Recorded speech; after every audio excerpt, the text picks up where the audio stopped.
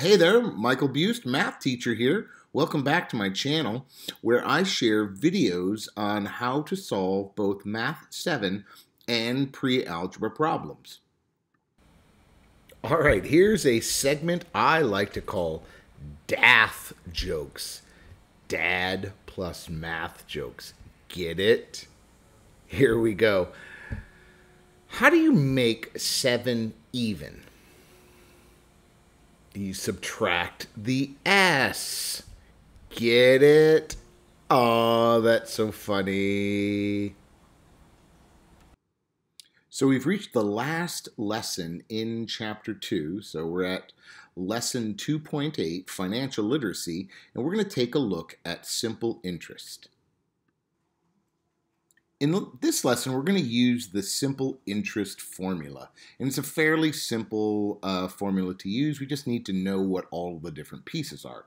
So my first piece right here is this I, and that's going to be my interest earned over a period of time.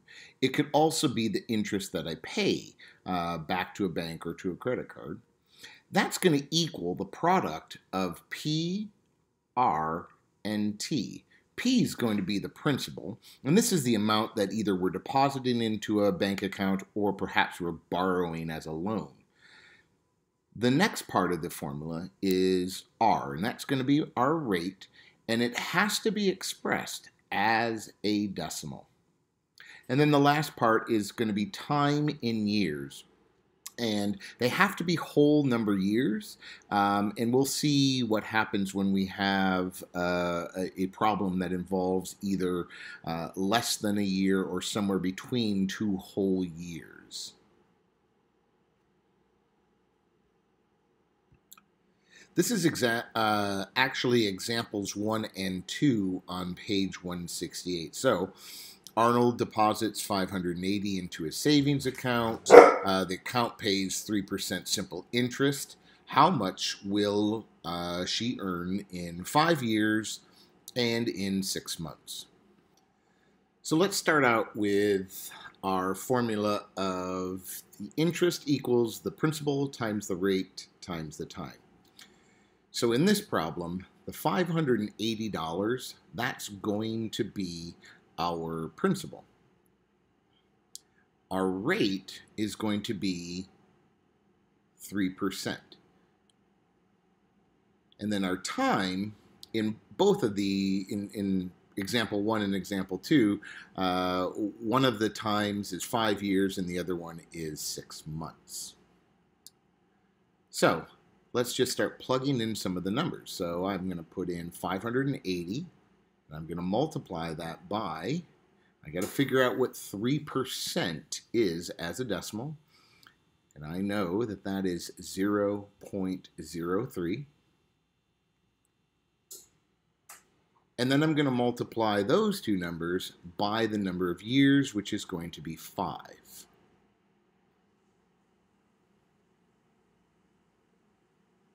$580 times 0.03 times 5 is going to be $87 of interest. What happens when we only have the money deposited for 6 months? So we'll start with the same equation. I equals PRT. The principal still is $580. The rate is still 0.03, but now the time has changed a little bit. Instead of a whole year, we have 6 months. And we could think of 6 months as 6 over 12, or 1/2. And if we convert that to a decimal, we'll have 0.5. So now, when I multiply all of those together, 580 times 0.03 times 0.5, I will get $8.70. So there's my $8.70 interest earned after only 6 months. Now why don't you work on a couple of problems on your own? On page 169, try problems A and B.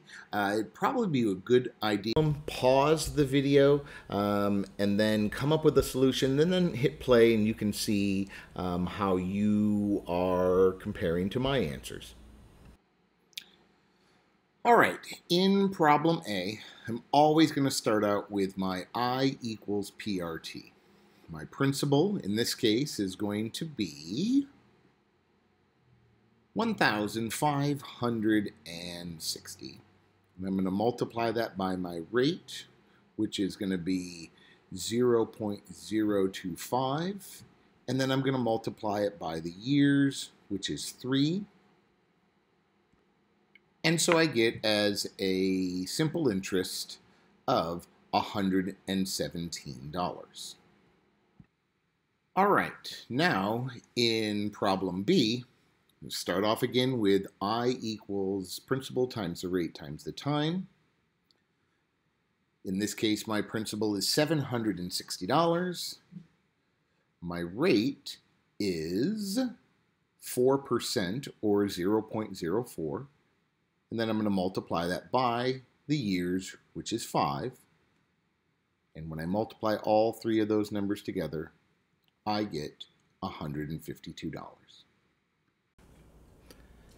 Sometimes interest comes in the form of something that you must pay back. So for example, if you borrow money from a bank or you have any unpaid balance on your credit card, then you will have what's called an interest owed. So let's take a look at a problem involving this.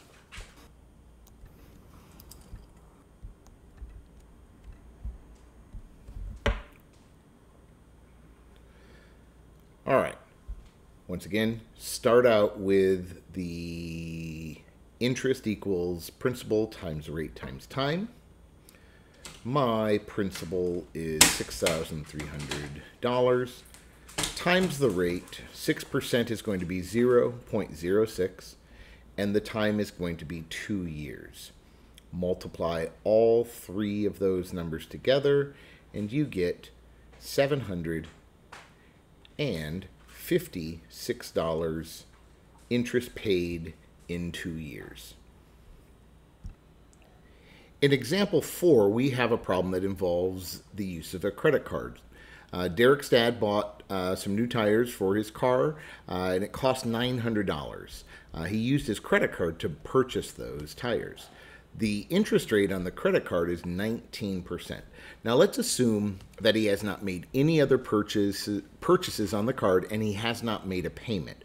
What we want to find out is how much will he owe after 1 month. As always, I'm starting out with my simple interest formula, and I'm just going to plug in the numbers where they're appropriate. So $900 is the principal. That's how much I've borrowed or used on my credit card. 0.19 is the rate. And then just remember that I'm only doing this for 1 month. So I've got to calculate what 1/12, 1 month out of 12 months, is as a decimal. So 1/12 is equivalent to 0.083 repeating. I'm just going to simplify that to 0.08. Now, when I multiply all of those numbers together, I'm going to get an interest owed of $14.25. Now, I still have to pay the $900 for the tires plus the $14.25 interest. So my total payment for that month is going to be $914.25.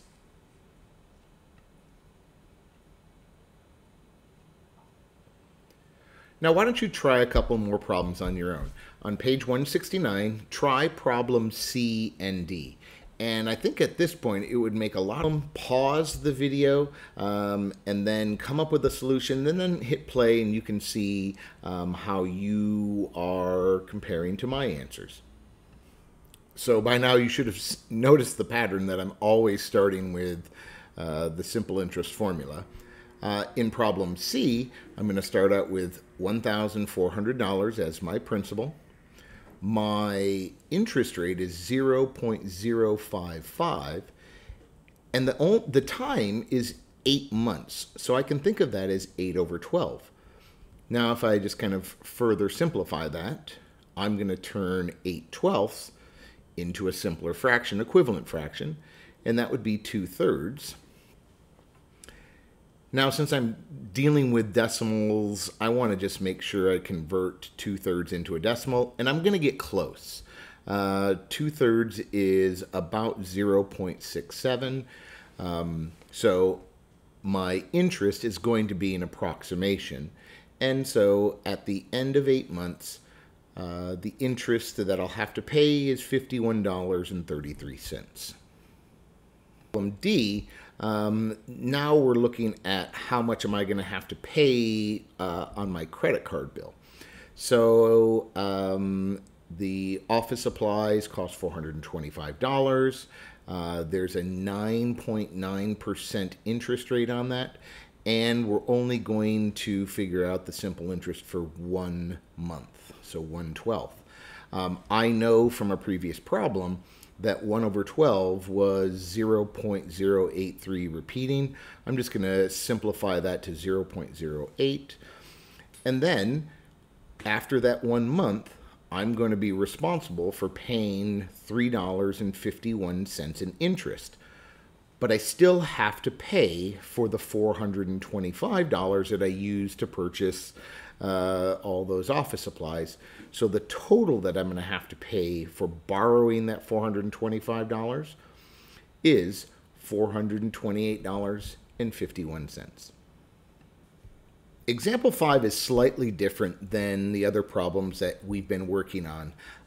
In this case, we don't know what the interest rate is, and so we were going to use the exact same formula, but there's going to be some pieces that are missing that weren't missing in the other problems, but you'll be just fine.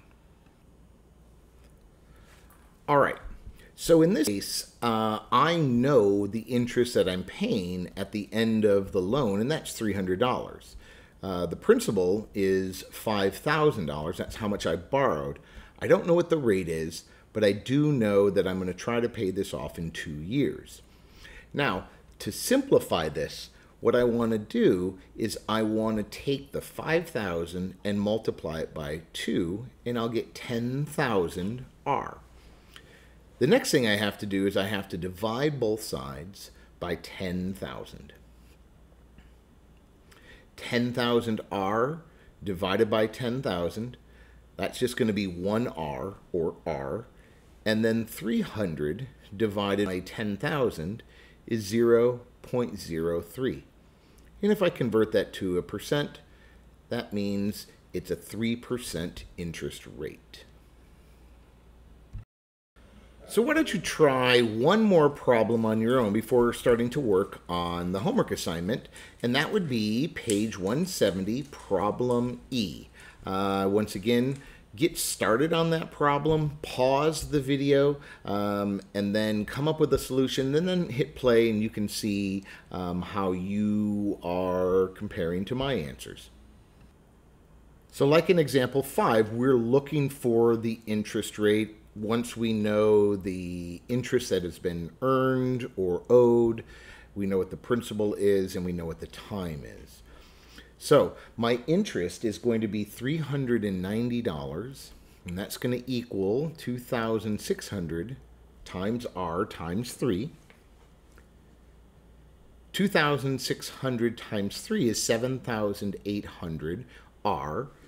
I'm going to divide both sides of the equation by 7,800. 7,800 R divided by 7,800 is R, 1 R. And then 390 divided by 7,800 comes out to be 0.05, or 5% interest.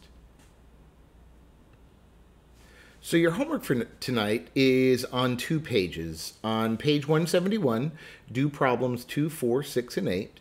And then on page 173, do problem number 22. Make sure you're showing your work. Don't just, just show an answer. Don't just go right to something like PhotoMath or some online site that gives all the answers. just writing down the answers or just copying them from somebody else does not help you at all. So please make sure you're doing the work.